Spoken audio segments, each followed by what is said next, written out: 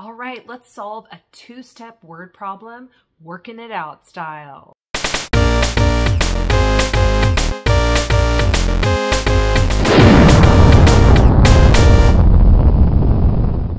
All right, and if you've seen my working it out videos before, then you know I like to walk you through a word problem, showing you all of my strategies that go through my head when I read it. So let's get started. I like to read the problem once before I even start working with the numbers. I just want to understand what's going on. So let's read it together. During the holiday season, the Easley family spent $209 for the ice experience in Grapevine. They spent $78 on shopping in Grapevine Christmas Market and paid $6 for the carousel ride. How much money did the Easley family spend? Okay, so before I start really working with those numbers, I'm just kind of thinking about how they had a fun time. Looks like they spent money 3 different ways. And so that's going to be important, I bet. And then the question's asking how much money did they spend?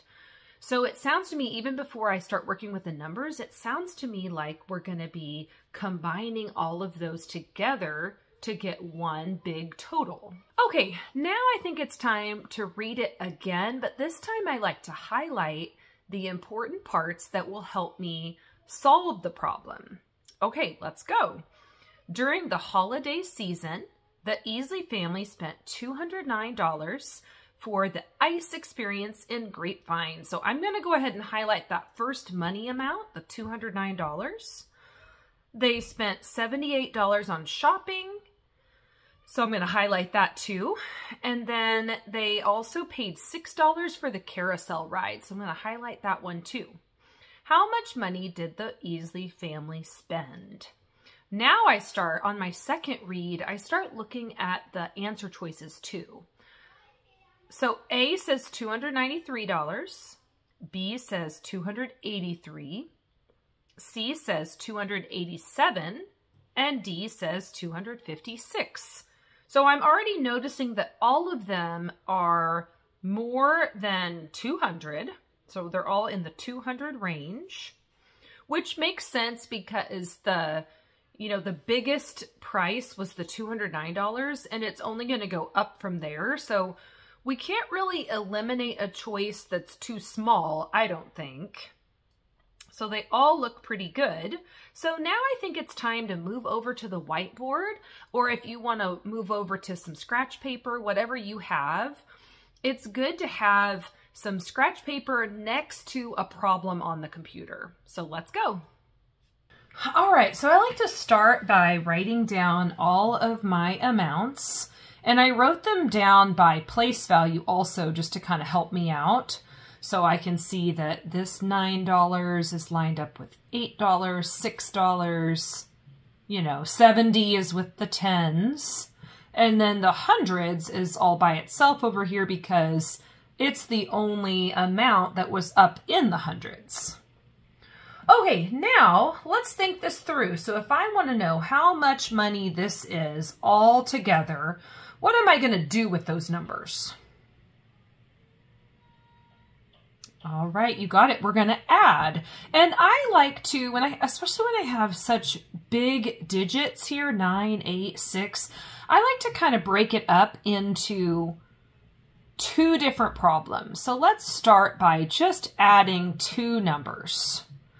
Okay, and it looks like I might have to do a little regrouping. If you need a little bit more practice with regrouping, I've got a great video for you that you can go look at first and then come back. Okay, so 9 plus 8,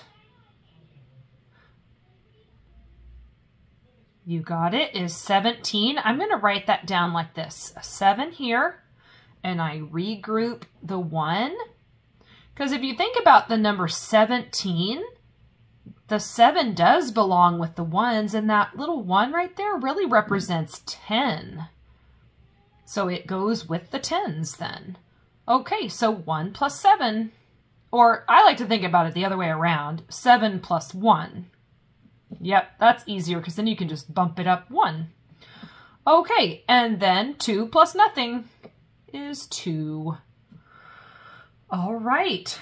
Oh, and I see an answer choice that says that. So are we done? Is that the answer? Okay, hopefully you noticed that we have not added the carousel cost yet. So I think it could be really easy to get distracted by choice C, but I'm gonna keep going, and it's a good thing I highlighted and wrote everything down so I don't forget. Okay, so 287 plus the 6. All right, what is 7 plus 6? Okay, you got it, 13. Same regrouping that we've done before. I need to put my 1 over here with the tens. Okay, 8 plus 1. Good, is 9. And then 2 plus nothing is 2. Okay, did we add up all of the prices? Yes, we did. And so we have our total that the family spent. And which answer choice are you going to go with? You got it, A, $293. Great job.